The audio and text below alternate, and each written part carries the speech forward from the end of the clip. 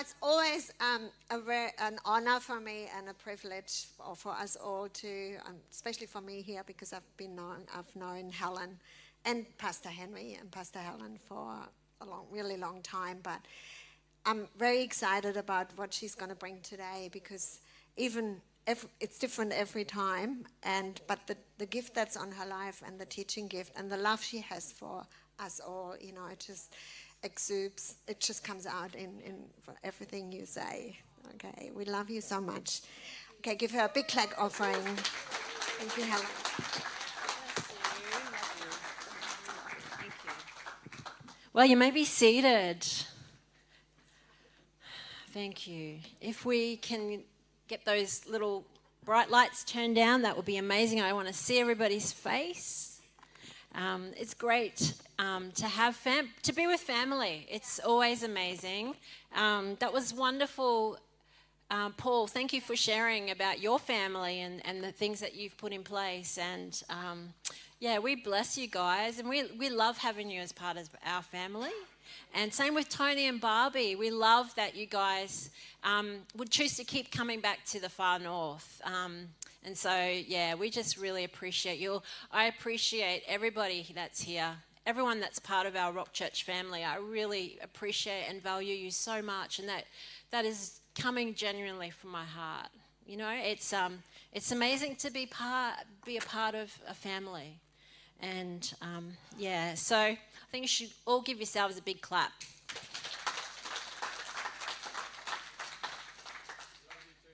Oh, thank you.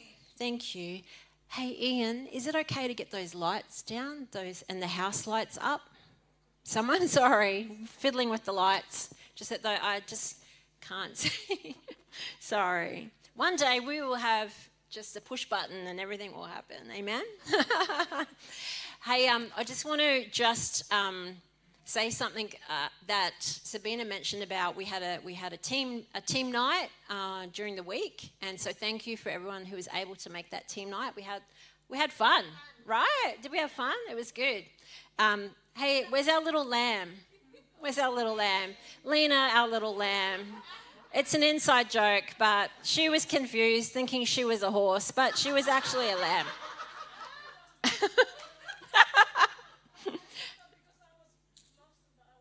You were lost, but you were found. Amen. It was good. I just want to say, when Pastor Sabina said about my vision, I just want to say that it's our vision, Henry and I. That's okay. He might be off doing some things during the week and changing a little bit of his what he does and who he ministers to. But it's very much, together, but it's our vision. I didn't sort of lay out a 3-point plan or a 5-point plan. I just shared about the sort of church that we want to be. Amen. And that's a welcoming family of people. And so, and that's always been our heart and our DNA, really, is to be like a family. So, thank you all for, being part of the journey. Amen. All right, so this morning, I thought it was amazing because I just kept hearing, even from the time that we were together in the prayer meeting, I kept hearing about hope. And that's why I want to share with you this morning about hope. And if there's anything that this world needs, is hope. We could look at all of the negative things happening in the world and just the positions that people find themselves in countries, like I think of the Ukraine and what they're experiencing. I think they just had a flood as well. It's like, oh Lord, I think of those families and those children and those elderly people and it's like, wow, we really need hope. And so this morning, I want to share. So thank you. Let's just agree together in prayer, hey? So thank you, Lord. I thank you, Trinity, that your desire is that we would be people who have hope, that we would be people who recognize the hope that we have in Jesus Christ. And so I thank you this morning for our time together. I thank you, Father, that you would reveal hope to us this morning. Lord, if there's people here that need hope, I pray that they would discover hope this morning, and that hope is living on the inside of them. And I thank you, Holy Spirit. You're the one who guides us into all truth. And it's not just a truth that we agree with in our minds, but it's a truth that transforms our inner lives, and it flows out. And so I pray that this morning, Father, we would have those ears that hear what you want to speak to us as individuals sitting here in this place. I thank you that there is not one that you don't know. There is not one person in this place that you don't desire to bring hope to and to speak hope over. Whatever our circumstances and our situations, even what might be just round the corner, I thank you, Father, that you are our very present hope. And this morning we want to actually experience and encounter hope afresh. And we thank you, Father, that we will do that this morning. We have an expectation that you will speak to us, that you will cause hope to rise up on the inside of us. And even those circumstances that seem hopeless, I pray this morning that, Holy Spirit, you are filling that space of hopelessness, filling with hope in Jesus' name. Amen. Amen. So in Romans 15, and I've shared some of this before, but I couldn't get away from this in preparing what I wanted to what I felt the Lord wanted to share this morning. So in Romans 15, verse 4, it says that for everything that was written in the past was written to teach us, so that through the endurance taught in the scriptures and the encouragement they provide, we might have hope. In the scriptures, we can discover encouragement that speaks into our situation, our lives, and especially our hearts. If I were to ask you this morning, how many could say, yes, I've read the scriptures, and they have many times spoken directly to my life? Who's experienced that? Lift your hand up. If you've read the scriptures and they've ministered to your life, amen. I'm sure we all could. In the scriptures, if we have eyes to see and ears to hear, we can discover encouragement. And that encouragement releases a sense of hope within us. So in the scriptures, we can, if we have eyes to see and ears to hear, we can discover this encouragement. And that encouragement actually releases a sense of hope within us. And it can shift us, and it can transform our perspective. All of you who raised your hand before, I know that that's what you've experienced. You've encountered encouragement in the scriptures. And that encouragement has released something on the inside of you, and it has shifted you. And it has transformed you, amen? That's the power of the Word of God, the scriptures, the power of the living Word, which is Jesus who dwells within us, and the Holy Spirit and the Father who is endorsing it all. Amen? So we also discover in the scriptures this call to perseverance. I think that when in my life, in my experience, in my own life, and maybe in the lives of people that I've met, like hope can be fleeting. You know what I mean? Like we have hope, and then something happens, and that hope seems to escape us. But the scriptures encourage us towards perseverance. This call to persevere. That in due time, in a season, that we will reap if we don't faint. So there is this call to perseverance. You know, there's this saying, it's not in the Bible, I don't think, but there's this saying that says good things come to those who wait. Remember that old saying? not to those who hesitate. But listen, hesitation is fine. It's part of being a human being. We hesitate. We have doubts. We're uncertain. Sometimes we persevere and then we sort of pull back. But you know what? The good thing is that we're on a journey and we're going somewhere. But, when we remain hopeful, it produces resilience. It produces this resilience on the inside of us. When we are hopeful, we are resilient. And that resilience actually gives us this posture of hopeful living. Anyone, when you've been, you've lost your hope, you feel really discouraged, it actually affects your posture. It actually affects the way that you carry yourself physically, and you can feel it in your body. But, resilience that comes from being hopeful actually gives us this posture of hopeful living. It actually is about living open-hearted. You know what? When we live open-hearted, anything can happen. Yeah. Amen?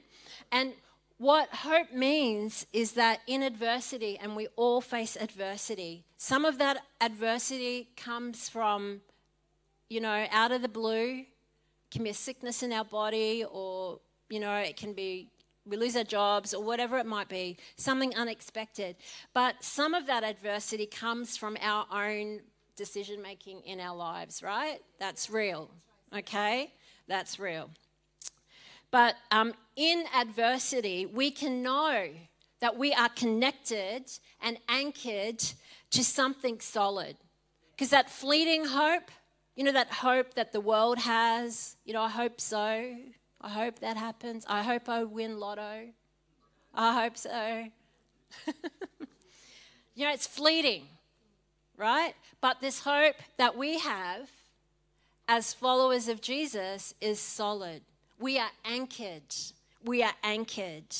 And our hope, your hope this morning, my hope, it's not anchored to wishful thinking. It's not even anchored to our faith declarations. Can I say that? Our hope is not anchored to our faith declarations, even though those things are important and they're good because they form us. But our hope is anchored to Jesus Christ. Amen? It's anchored in Christ. And Jesus is still in the boat, folks. He's still in the boat. Jesus is still in your boat. And more often, rather than calming the storms that are around us, he's actually speaking peace to the storm within us. Okay? That's what Jesus does. He speaks peace to the storm that is raging within us. In 1 Peter 1, verse 3, Ian's going to bring that up. But it says, Praise be to the God and Father of our Lord Jesus Christ. In his great mercy, he has given us new birth into a living hope through the resurrection of Jesus Christ from the dead. So our hope is not this fleeting hope that it all works out, but our hope is alive and is living. Our hope is a person, and that person is Jesus. And this hope that we have in Christ is not stagnant, and it's not stuck. It is not stuck in past situations. It is not stuck with your 10-year-old self. My 10-year-old self. It's not stuck there. It's not stuck. Your hope is not stuck in your past circumstances that didn't go the way that you hoped they would. It's not stuck there. Okay? It's not even found in a future outcome. All right? Hoping for something good to happen in the future. Your hope is not found there. Your hope is living, and it's present, and it's right here, and it's right now. Amen? I think we should give the Lord a hand for that. Because when we spend our time thinking about past regrets, okay, or the future concerns about what's going to happen in the world and in my world, we often miss the present because we're too busy future tripping or living in the past, the glory days of the past. No, our hope is found right now in today, amen? It's good news. It's good news. It's life. Amen? Because it means like we've never stuffed up so badly that we don't have hope. And it's like we don't have to become this certain person before we can have hope. Hope's right here. That's good news. Amen? That's good news. Hope is always found in the present. God is the eternal now. All right? It's not all about what happens when we die and go to heaven in the glory by and by. God is the eternal now. Amen. Amen. Today, the scriptures say, today is the day of salvation. And that word salvation, we often think about it in terms of I'm saved going to heaven, I'm not going elsewhere. But salvation, that word, that English word salvation, it misses so much of what that word means. It means wholeness. It means healing. It means abundance. It means life. So today is the day of salvation. It's good news. Amen. Right now has always been the time for God. Right now is God's right timing, right now, right today. Amen? Psalm 130, verse 5. It says, I wait for the Lord. I wait for the Lord. Sometimes we need to just slow down. I wait for the Lord. This is the amazing thing about the scriptures. We can just read them so quickly and without any reverence. But when we slow down, come on, it's not about reading lots and lots and lots of the Bible. It's about taking these words, meditating on them. I wait. Make it personal. I wait. I wait.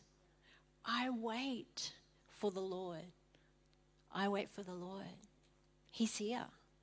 I wait for him. I wait for you, Lord. My whole being waits. That's talking about our whole selves, not just our soul, our spirit, but our body, our whole being waits for the Lord. And in his word, I put my trust. In his word, Jesus Christ, the living word, I put my hope. That's where I'm placing my hope. I'm not placing my hope in my circumstances. I'm not placing it on a good outcome. I'm not placing it in my declaration. I am placing my hope in the living word, Jesus Christ. Amen.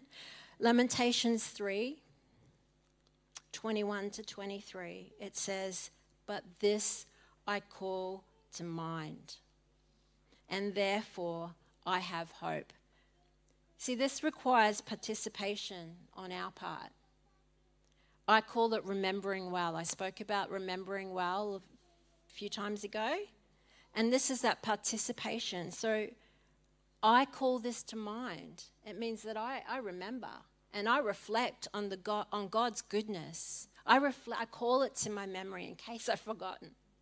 In case the storm that's raging is causing me to forget, I bring this to mind. I call this to mind, and therefore I have hope. The steadfast love of the Lord never ceases. His mercies never come to an end. They are new every morning. Great is thy faithfulness. And I was thinking about this and I heard someone say, everybody knows Bono, the U2 guy. He was going to be a preacher. If you listen to a lot of their songs, God's all there, right? He was going to be a preacher. And someone said to him, why don't you be a preacher? And he said, preachers are great, it's great to preach, but often people agree and say, yeah, that was awesome. And then, within a day or so, they've forgotten. But when you write a song, it gets on the inside of you. And when I was reading the scripture, I was reminded of that old song. The steadfast love of the Lord never ceases. Who knows that song? It's an old hymn. Can we sing it? Why don't we stand? Come on, we can do things a bit differently. Engage your body. Who knows that that's a singer? Because I'm not. Do you know that one? The Lord never ceases. His mercies never come to an end. They are new every morning, new every morning. Great is thy faithfulness, O Lord. Great is thy faithfulness. Amen. You're all awesome. And you know what? Maybe we need to, create something. Maybe you need to do something in a practical sense to help remind you of that. So, like when you get up in the morning, you open the curtains, it's like a new day's here. There's new mercy for me today. God's faithful. He's done it. He'll do it again, won't he? Amen. So create these little habits in your day. Make a cup of coffee. Thank you, Lord. Amen. Great is your faithfulness. You've got new mercy for me today. That's why I love being able to see the sunrise. I love that. There's something powerful that speaks to me about the new mercy of God. Hear the birds singing just before the dawn breaks, and you hear those birds singing, and it's like, thank you, Lord. It's a new day. It's a new day. I can hit the reset button. Amen. And Isaiah 40:31, it says, and we all know this one too, it says, but those who wait for the Lord, I've got it in the Amplified here because it just brings it out. For those who wait for the Lord, who expect, look for, and hope in him, will gain new strength and renew their power. They will lift up their wings and rise up close to God like eagles rising towards the sun, and they will run and not become weary, and they will walk and not grow tired. Amen. Acts 2:26, it says, therefore my heart was glad. Come on. If you're struggling with stuff, speak this scripture and just believe what it's saying. Allow it to minister to you. Therefore, my heart was glad, and my tongue rejoiced, and my body will also live in hope. This is like an all-rounder, okay? Heart, tongue, body, all hopeful. Amen? The Message Bible translation of this says, I have pitched my tent in the land of hope. Don't you love that? Eugene Peterson, mate, he was the bomb. Anyway, it says, I have pitched my tent in the land of hope. And I love this idea of pitching my tent for all the campers out there like Binny and other people. Pitch my tent. Leafas aren't so great at it. Truly, my hope's not tied to the past. I won't go there. I just won't bring up our camping trip.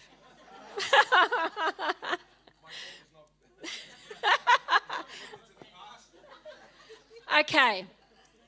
And I know that Diane and Gary are deadly campers. So what you want to do if you want to have a good camping experience is that you go with people who know what they're doing. You don't go with people who are in a rush to just hurry up and get in the car. Because that never works out well. I'm just saying. Okay. I've pitched my tent in the land of hope. And it reminds me of Isaiah 54. And it says, enlarge the place of your tent. Get a bigger tent. Stretch your tent curtains wide. Do not hold back. Lengthen your cords. Strengthen your stakes. Now I'm trying to sound like Pastor Mark. Yes. Enlarge your tent. Stretch your curtains wide. Do not hold back. Lengthen your cords. Strengthen your stakes. Sorry, for those of you who don't know, Pastor Mark is a friend of ours from Sydney, and he was the senior pastor of at least 3 people here, yeah.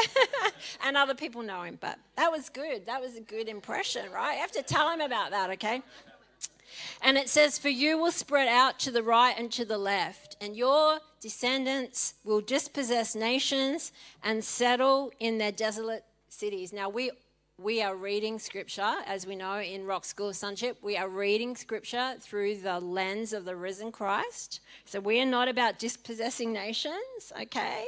But when you look at that, strengthening the stakes, lengthening the cords, extend and make room, this idea of spreading out to the right and left, expansion, overcoming those enemies like discouragement and despair who have set up camp in our lives, like overcoming those things, flourishing in places, even in places that were once desolate and without life, those places of despair and discouragement in our life, you know, where they had set up camp. But we're actually kicking them out, and we're pitching our tent, I love it, in the land of hope. And, you know, without a sense of hope, our outlook on the present, I want to... That's called wishful thinking. Nah. Nah, that looks good. Looks like a circus tent. No, I'm sure there's a glamping tent that we could find and put up there, Ian. No. Okay, getting back to it. This is really important. See, without a sense of hope, our outlook on the present and the future is very restricted. We can't see. It's very restricted. But hope is living present with us, within us. And when we discover hope, we actually expand. Hopeful people are big people. And you know, hope is a glimpse. Spiritually speaking. Okay. When we discover hope, look out. When we discover hope, we get bigger. That's true. Oh, this is. Oh. Okay, hope is a glimpse of God at work. So when we see just someone, ushers, can we remove that person from the front row? I need support for my home. Okay, right. There's a lot of commentary going on here. It's good. I love it. You can come to church and be happy and be family. It's what it sounds like around the dinner table, amen? I love it. Okay. That's what I'm talking about. Woo! That is the tent. I pitch my tent. That tent and the land of hope, amen.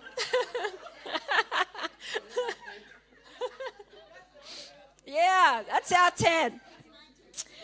Okay. All right. Because you know what? When we're hope-filled, being hopeful, being a hopeful person actually makes room. Being hopeful creates space, and it creates miracle space. And anything can happen. When we're hopeful and we're expanding, we pitched our tent in the land of hope, and we're lengthening our cords, we're driving those stakes in, we're actually making room for expansion. Amen? And we're creating a miracle space. Romans 12:12, it says, do not forget, don't forget to rejoice, for hope is always just around the corner. Hold up, persevere through the hard times that are coming, that are here, and devote yourselves to prayer. Don't forget, when that was written, they actually suffered enormous persecution as Christians. the temple was destroyed and there's Christians that were being persecuted, they actually thought that Jesus was coming back in their lifetime. Okay? But it's the principles in this still are here for us. This is the word of God that we can draw so much encouragement for. So don't forget to rejoice. Like we were rejoicing this morning in the worship. We were rejoicing. I always said to Henry, it's so funny that I remember years ago when we were with supporting Pastor Palunga in the it was a Samoan church, and there was a lot of Samoan people there. I remember this song, we were singing this song, Shout to the Lord, and one of the guys, Normie, he said, why do we need to shout at God for? I'm like, okay, that's not quite the point. We're not shouting at God. We're just shouting we're rejoicing, amen? Yeah. So hope keeps our lives open to grace and to a future that's created by God rather than ourselves. Like we can create our own future.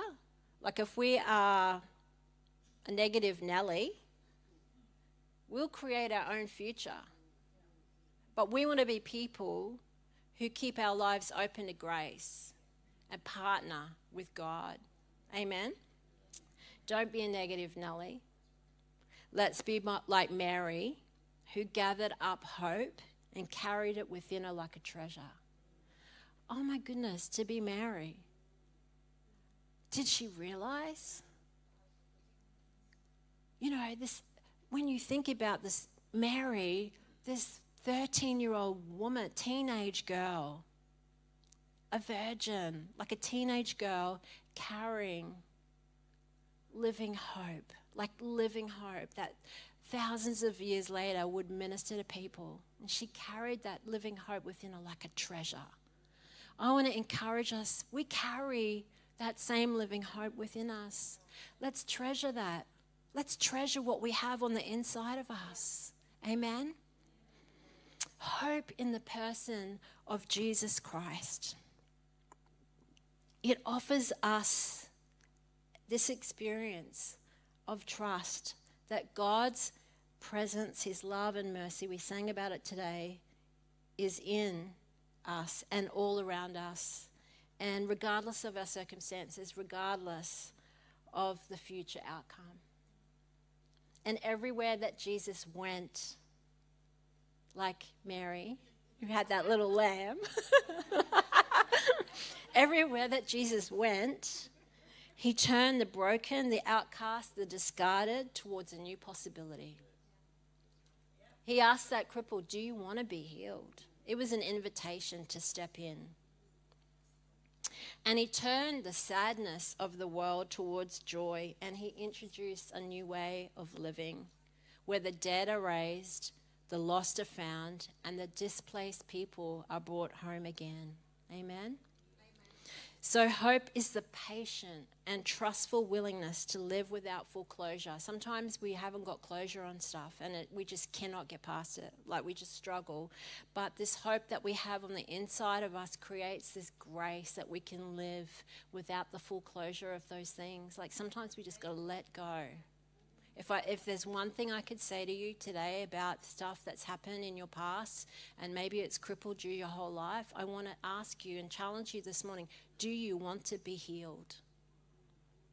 Because healing happens when you just begin to let go of that and discover hope that can cause you to live again. Amen? Yeah. Look, I've got a lot of other things, but I think that this morning, I think that will do us. But one thing I do want to say is sometimes when we think of hope, we just think that hope is just happy. Like hope is just happy, being happy, presenting our best self, willing ourselves to be optimistic. But I want to say to us this morning that real hope is honest, always honest, and it's always authentic. And you might just need to cry out to the living God, I cannot do this on my own. I need you to open my fist of those things that I can't let go of. And then you lean into that grace because it's there. Hope isn't magic, but exposing the despair. See, what happens when people lose their hope? They fall into this state of being in despair, right? But exposing the despair to the light always allows hope to get in. Hope leads us through the dark. And that's why the journey of discovering hope leads me, and it leads you to Jesus. This is what Jesus does. He brings life, and he conquers death, and he sets the oppressed free, and he liberates the captives, and he gives sight to the blind. This is authentic hope. And if I could have those who are distributing communion, sorry, I forgot to say that. Ephesians 1:17 says, I desire that you will draw directly from the source. And we ourselves are not the source of hope. Thank you. We don't manufacture it. The source dwells within us and actually flows to us with abundance. And our responsibility as followers of Jesus is to develop this consciousness, this face-to-face connection to this source, to this wellspring. And in John 7:37 and 38, it says, if anyone is thirsty, let him come and stand face-to-face with me and drink. In your realizing that I am what the scriptures are all about, you will discover uniquely for yourselves, face to face with me, that you are what I am all about, and rivers of living water will gush out of your innermost being. See, when we know that we are standing face to face with Jesus, when we stand face to face with Jesus, and he looks at us and we look at him, and in his face we see a reflection of us, and in our face he sees himself. It's about identity. Hope is tied to our identity. And when we realize this, it says rivers of living water will gush out of your innermost being. So why don't you stand with me this morning? I want you to recognize and realize this morning that you are standing in this place, but you are standing face to face with Jesus. And he wants you to look into his eyes this morning, and he wants you to discover who you are. You are not without hope this morning. You are not stuck in something that you think can never change. You are not stuck there. There is a way out and a way through. Sometimes you might just need to cry out, I can't do this by myself. There is no shame in reaching out to others and getting the help that you need to get through stuff. There is no shame in that. And when we expose that to the light, we can heal. Anything that's hidden in darkness just overcomes us, overtakes us. It grabs a hold of our life. It's like addiction. When it's in secret, it overtakes our lives. So I want to say to you this morning, there is no shame. There is no shame in addiction. We just need to cry out, I need help. I need help. I need a way forward. I need hope. Yeah, thank you, Lord. So Jesus Christ, our living hope. So be hope-filled this morning. And I'm just going to pray this, and I just want to invite you to take these emblems, these face-to-face, this what represents in this cup and this biscuit, this Jesus who's within you, your living hope. I want you to receive that this morning. I'm just going to pray.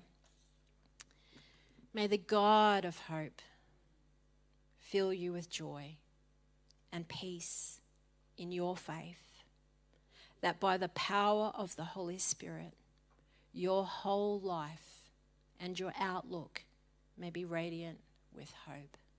In Jesus' name, amen. Amen. Let's take these together.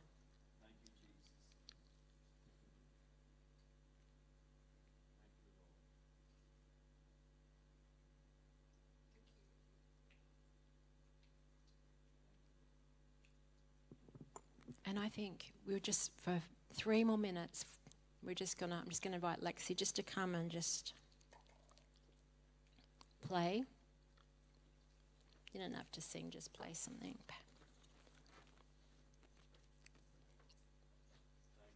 Yeah, thank you, Lord. Let's just feel like the Holy Spirit just wants to.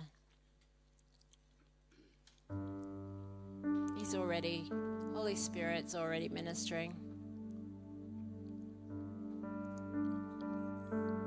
But I want to speak directly to your life this morning. If you're struggling, if you feel like you've given up, or you've lost hope in something, some area, maybe it's just in general. Life is just the mundane, do the same. You try and put on a good front. But if you're honest, you can recognize that I need help.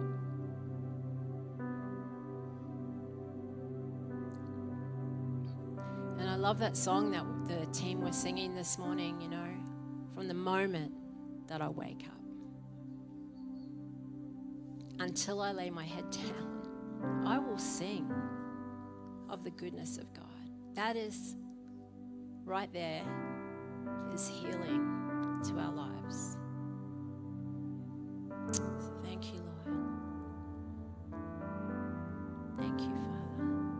Thank you, Holy Spirit. Let's just raise our hands. It's just a sign of surrender. And Lexi, if you could just sing that. Just receive it. Just allow that hope to refresh you this morning. Amen. I know that people's lives, things are going to shift. Perspectives are going to shift. You're going to start to confront some stuff. You're going to have fresh hope. Something in you is going to, like that living water, is going to bubble up this morning. And you're going to see something, and you're going to see clearly. Amen. Thank you, Lord. Thank you. Love you, Lord. Oh, your mercy never fails me. In all my days, I've been held in your hands. From the moment that I wake up until I laid my head, well, I will sing of the goodness of God. All my life you have been faithful. Yes, He has. All my life you have been so good. With every breath that I am able, oh, I will sing of the goodness of God. I love your voice. You have led me through the fire in darkest nights. You were close like no other. I know you as a father. I know you as a friend, and I have lived in the goodness of God. Let's sing it. All my life you have been faithful. All my life you have been so good. With every breath that I am able, oh, I will sing of the goodness of God. I will sing of the goodness of God. I'm gonna sing of the goodness of God. Amen. That's the benediction. Sing of the goodness of God. Amen. Amen. Bless you guys. Thank you. See you next week. Pastor Sabina's sharing next week. Love to see you all. Amen.